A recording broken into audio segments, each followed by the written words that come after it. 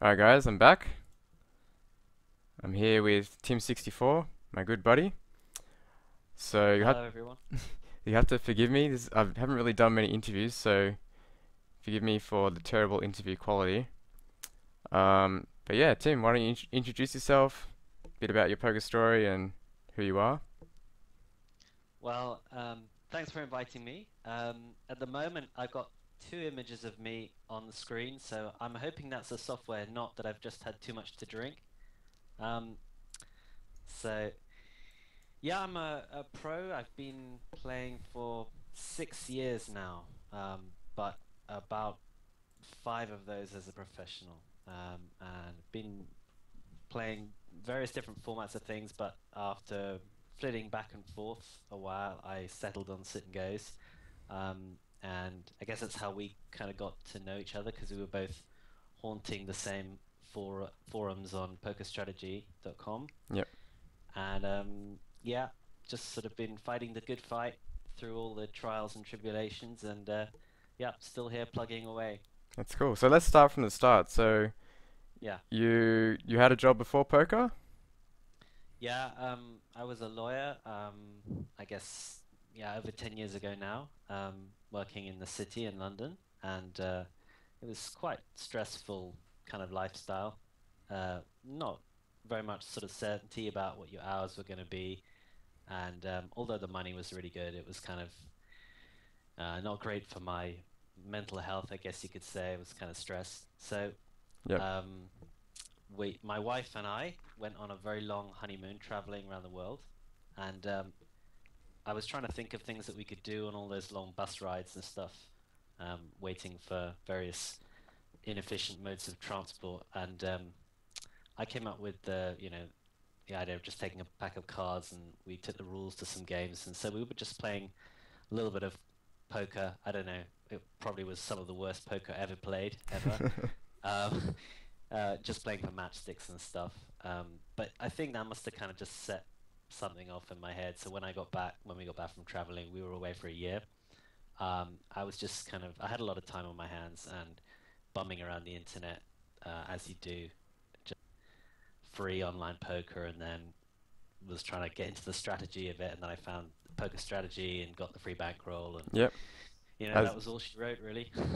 and here we are. Cool. Yeah, exactly. So, I mean, I know that you've moved around between different games, but you started with sit and goes. Is that correct? Yeah, well, I started, I guess the first $25 I earned were playing short stack strategy cash games, 20 big blinds. Yep. So, and then I guess I think I got up to No Limit 100 with 20 big blind stacks playing cash games. And then obviously, hit the inevitable downswing where I realized that actually I didn't know how to do anything except, three bet shove, ace jack, and stuff like that. And so then I kind of got into sit and goes and played sit and goes for a while, just as a kind of hobby, just trying to make some pocket money. And started to get a bit more serious. And then eventually I kind of reached the point where, I was earning about the same as what I was doing in my day job, which was a call center job. Yep. And yeah, just sort of made the switch, made the decision to go pro, and yeah, That's cool. yeah. So, you obviously started out with poker strategy, learning the strategies there, and eventually you got to the point where you were a coach and helping out people on the forums and starting to make videos. So, what was that like? Well, I have you to thank actually for that because I think when I was trying to get into the coaching gig, you were already a coach there, so I got you to put in a good word, and you had a lot of sway, because of your reputation. So they just kind of went, oh well, if lesson three says he's okay, he must be okay. So they gave me the nod. Yeah, I mean, it took a long time to get um, like established as a video producer. That's actually only been relatively recently. There was a much more competition then in terms of video producers than there is now, and so I had to kind of wait until some of the more established names went off and did other things or got fired or whatever. So Yeah. uh, yeah, I mean, they've had so many guys there, and I think their policy changed as well to one of trying to maybe have some more homegrown names rather than just the big names. So yeah, and again, even with sort of private coaching, that was something I moved into relatively late on. That's only been really the last, I guess, 2.5, 3 years. So just trying to, I guess, gradually diversify a bit more. Hmm. I think well, if you found this, if you're just grinding day in, day out, playing poker, it eventually reaches the point where it begins to take its toll. So I think trying to do some other things which are kind of related to poker, but maybe not directly playing it, sort of helps with that, longevity there. Yeah, for sure. So, in terms of sit and goes, let's just talk about your sit and go career a bit. Mm, The type of sit and goes that you started playing and then what you're now playing now. Let's just go through the evolution of it. sure. Well, I guess I started with nine mans like you. Started on full tilt poker, and sort of grinding up. I got up to I think the $36 limit on full tilt poker, and I hit a really big downswing, or rather, just running a long way under EV. And I kind of went to cash for 6 months. Felt like a traitor, so eventually I came back. When I came back, I was just trying to look for anything else to do, um, because I was just so fed up with poker at that stage. So I was just messing around, played some six max sit and goes, and because I've been playing six max cash before that, the six max format really felt much more natural to me. So I basically restarted sit and goes, playing almost exclusively six max, and just grinded up through the limits. Um, and then after Black Friday hit, I noticed that today's the 4-year anniversary of Black Friday, which makes me feel like even older than I Yeah, actually am. um, but yeah, after Black Friday and Full Tilt going under, I had to go to Party Poker because of volume being what it was. I was ending up playing like many more variants, so some nine mans, some 50-50s, other sort of things, and then eventually found my way to PokerStars and back to more or less exclusively six max until relatively recently. yeah. So yeah, So now you're playing spinning goes, is that right? yeah. Most of the time I'm grinding spin and goes. I still try and fit in the occasional six max, but the spin and goes have definitely taken a lot of traffic away from sit and goes in general. So it's kind of um, you know if you can't beat them, join them type rationale. So yeah. Yeah. And what's your opinion of the spinning goes? Do you like them? Do you think that they're bad for poker? What do you think?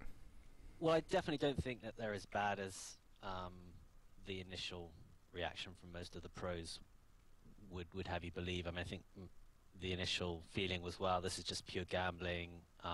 It's just too much variance. No one's going to be able to make a living. This is kind of the end of sit and go poker, and I think it definitely hasn't, you know, been the case, and people are showing that you can make a profit in them. So, for me, wanting to play the kind of binds that I play and getting games which are still, still beatable, I can still have some sort of perceptible edge. They're a pretty decent choice. They also allow you to get pretty good volume in because they're just over in a few minutes. So, Yep. as someone who's had, a lot of trouble putting in the hours, kind of a lazy boy poker wise, they're a decent option. Yeah, that's great. Um, yeah, so you've also dabbled a little bit in the staking side of poker. Is that right? Yeah, So yeah, let's talk okay, about that yeah, for a sorry, bit. yeah. Well, staking again was one of these things that I kind of discovered fairly late on, and I was kicking myself for a long time, just thinking, wow, why didn't I get into this earlier? But it's not without its hassles. I mean, both in terms of the uncertainty about whether the players that you're staking are going to do well, but also just the administrative hassle. And there there are sort of there are pros and cons, but I mean, it has been a good thing, and I've been profitable at it. I think the best thing is actually just, again, going back to what I was saying earlier, it just gives you another look another look at the game. You're seeing it through other people's eyes. You're looking at the challenges that they're having to go through, and that's that helps you kind of see the game in another perspective. And I think it helps with your own approach. Is just to realize that everyone's going through these tough times when you play poker, and just ups and downs. And so I guess seeing other people go through that helps me with my game. And then on the flip side, having been through some of these big downswings myself, I've been able to help people get through them. And yeah, that gives me a lot of, well, I don't like to say it, but sort of job satisfaction, if you know what I mean. Mm. Just getting people through their downswings, getting them up the limits, and yeah, that's been good, positive experience. Yeah, I mean, spin and goes and just general contraction of the market has meant that staking's kind of fallen off a bit, but I've still got a few geniuses um, out there wo working hard for me, doing their best. So yeah. Yeah, that's good. Do you have any stories from that? Any bad eggs that have run off with your Yeah, money? yeah, a couple. I mean, not as many as I thought.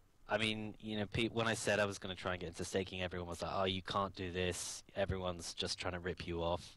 You're just, you're going to get messed around with so much." I've had, I think, about maybe two players, probably out of 50 stakees, maybe two or three that actually just kind of tried to run off with money. Hmm.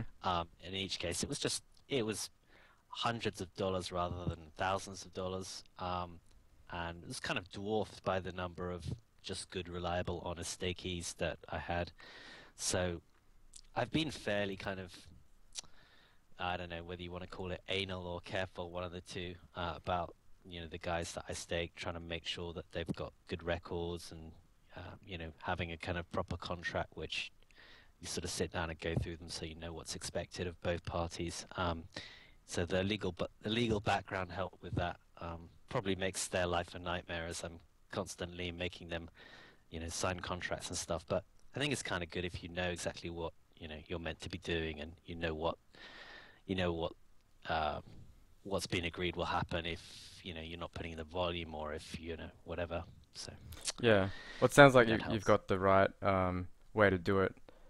Because yeah, there's certainly a right and a wrong way to do staking. And it sounds like with all your record keeping and um, yeah, analness, I think it's working out for you. So that's good. Yeah. So what do you see for the future of sit and goes? Do you think that there's going to be another boom? Do you think that there's going to be a downturn? What do you see in the future?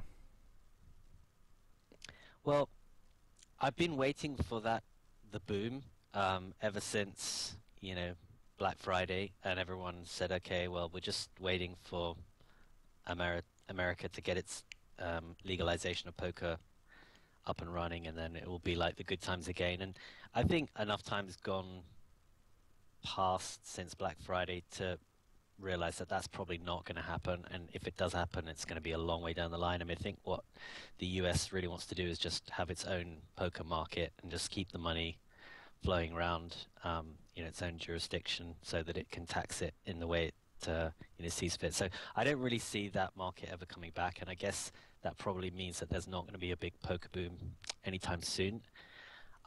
They've got some big, public names playing poker these days, but I don't think that's going to sort of, suddenly make everyone want to take it up. But that said, I also don't think that it's going to have a big downturn. I mean, it seems like a fairly resilient industry in that, you've the big sites went down and everyone thought that was the end of online poker, and it's come back, and the games have changed and the regs have got better, and they're giving the recreational players, a really tough time, but still, there's money to be made in the game, and they keep trying to bring out new formats to keep things interesting, and I think generally by and large they're doing a good job of that. So if you're willing to change and adapt as a player, and not sort of stick your head in the sand and say, well, the games that I was playing are no longer available, so life is over. I think if you're willing to change, then for the foreseeable future at least, yeah, we should be in business. Fingers crossed. Yeah, it's an important part of poker, being able to adapt to the environment and trying to get value out of many different parts of the game, and that's what I really admire about you is that you've not only become a very strong player, but you also have a very strong business side of poker in coaching and in staking, and that's really something to be proud of. So Thanks. let's just talk a little bit about your specific play style and Mhm. actually how you approach the game. So how many tables do you play? Do you use software? What's your if you're coaching new people, what's your recommendation for new players? Just go through a bit of those things for me if you could. Okay. Well, number of tables I play depends on what I'm playing. I've always been, like I said earlier, sort of quite a low volume grinder. So my focus was always on pushing my edge as far as possible at the expense of volume. So that means, I'm not playing 20 tables. Um, when I was playing six max games, I was usually having about 6 or 7 tables up. So pretty low number of tables compared with other, professionals. I guess part of that is just not liking variance too much and wanting to have a fairly kind of smooth curve on my graph. Hmm. Not wanting to. I mean, the other thing is having a family and that sort of need to have fairly steady earnings without too much swinginess. That's probably influenced my style. So, yeah, not more than 6 tables, and with the spin and goes, it's probably more like 3 or 4, depending on which buy-ins are running. You're involved in pretty much every other hand, at least in a spin and go. So you can't. I don't know. I mean, there are some people who are playing ridiculous numbers of tables, but they're just better at it than me, I guess. Mm. Um, yeah, in terms of software, I use Table Ninja to sort of automate my bet sizing and put the tables in a kind of orderly grid. I have Hold'em Manager running so that I can review hands, mark hands, and review them later, and obviously to produce a heads-up display. Um, I think that's pretty much everything in terms of software. I use some ICM calculating software, which is the Hold'em Resources um, downloadable calculator. So that's pretty much it, I think. All right, so while we're on the topic of Hold'em resources calculators, what's your study routine like? Are you doing a warm-up session each day? Are you doing a cool down? Let's talk about ratio of study to play and things like that. hmm Um, well, these days I probably don't study as much as I should do. I certainly don't study as much as I did do.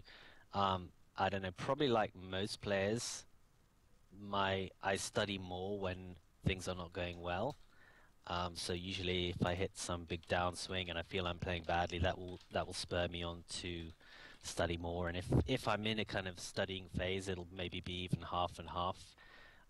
But if things are going well and my the graph is going up, then I guess it's mostly playing and coaching and a little bit of staking stuff, and just it's more a case of if I've got a push or fold spot that I'm not sure about, I'll mark it and you know just check my marked hands at the end of the day or beginning of the next day. Or if it's like a post-flop spot, I'll usually mark it and just be thinking about it, over the next few hours. Just be mentally going back to the hand and thinking, okay, maybe I could have played it differently. What about my opponent did what he played made sense or whatever, and then just sort of review the hand. So it's not that structured, to be honest. It's more just kind of, okay, yeah, there's that hand that I must remember to check. Cool. I think I've come to the end of my brain's thoughts. Do you have anything else, Tim, that you'd like to add about your career or um, yeah, anything in general about teaching people how to get into sit and goes? Because the stream is mostly about teaching new players how to build up a Mm. bankroll. I mean, you've done it before, so any advice about how to grind out those early stages and get into it at the mid stakes, really? Yeah, I mean, I definitely think patience is a virtue in this kind of field where it's really tempting to just move up as soon as you can, as soon as you've got the bankroll to do it, and there are lots of stories of people who did just kind of shoot up through the limits. But I think they're relatively few and far between. And if you're willing to be patient and sort of make sure you've got the fundamentals down before you move up, make sure your bankroll is healthy. That's going to reduce the chance of you having to move back down. And I always found that, I mean, I've had to move between limits like everyone else, but if you move down, that can be demoralizing. So definitely be patient, make sure that your game is, your fundamentals are good before you move up. Um, I mean, I think sit and goes still remain a good way of building bankrolls. They have the advantage that you can put in good volume. You can structure your poker day in terms of, a set of games, or I'm going to play for an hour. Cash games, I'm sure they're just as good in terms of actual ability to make money. But, what I always found with playing cash games was, if I was stuck, I would always want to play, one more hand. It's just, okay, I'm just going to play a few more hands, see if I can get even. And I never did get even when I was stuck. I just lost more. So whereas sit and go, as you say, okay, I'm going to play for an hour. I'm going to put in my 50 gains, and then I'm just drawing a line under the day. So I think they are still a good way for players to build bankrolls. And fortunately, at the low limits where these, people are building their starter bankrolls, the games are still beatable. And we saw, in the games, a couple of hypers that you were playing Mm. today, some of the things that people are doing, I mean, they're just sort of unbelievable, really. So if you've got that first 50 to $100 to put online and you just follow some fairly simple strategy, you definitely can build a bankroll. So it's really nice actually to see guys on Twitch showing how you can actually go about doing it. So hopefully we'll have some followers with some success stories in the near future. Yeah, hopefully. So I've got some questions from the chat here. Bastola says, what kind of requirements does someone need to have to be staked in the game? So what would you look for in if you were going to stake someone? Would it be personality or would it be ability? Um, I guess ability would come first. I mean, it's probably no fun to work with someone with a lousy personality, but if they're um, if they're crushing the game, you would always probably Mm. look the other way. So I guess what I look for is if someone contacts me, the first thing I look for is have they got a sample of games? Have I look on Sharkscope and I say, okay, has this guy played a reasonable number of sit and goes, or are they just literally beginning? If they've got a sample and it's a losing sample, then I'm usually saying, okay, you're not beating the game, so I can't stake you. If they're beating the game, then that's when I sort of, would get interested. So it's someone who's put in, 500, 1K games, has a winning sample, but, either maybe they had to withdraw or they want help getting to the next limit or something like that.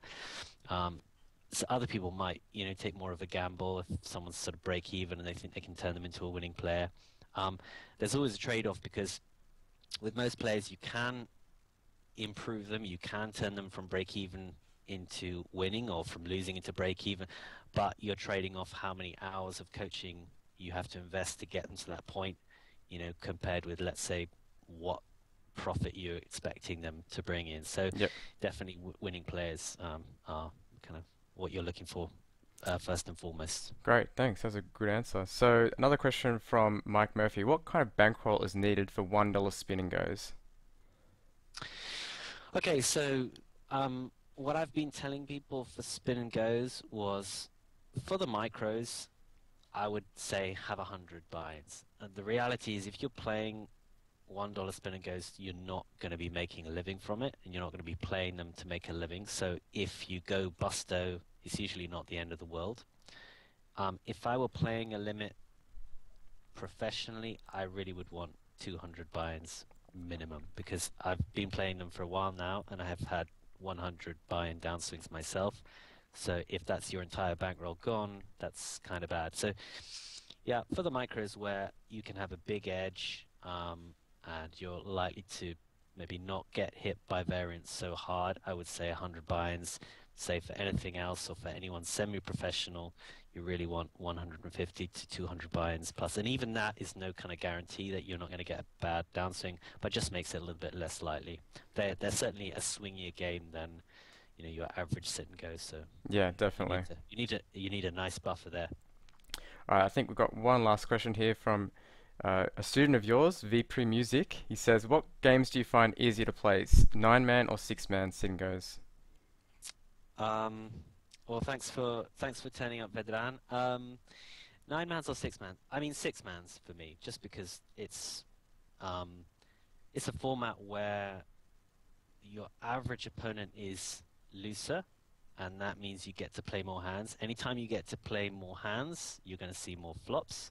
And since as a professional, your edge is biggest post flop, that just kind of translates into more opportunities to use that edge. So 9 mans, they're much tighter um, starting hand requirements from many positions, which means you just get less post flop spots. So that's why, I mean, you can definitely usually play a lot more 9 man tables than you can 6 max because you're involved in less hands on average. So for me, 6 max is an easier format, just and a little bit more enjoyable for me as well, just because I'm kind of loosey goosey and want to get involved in lots of pots with the fun players.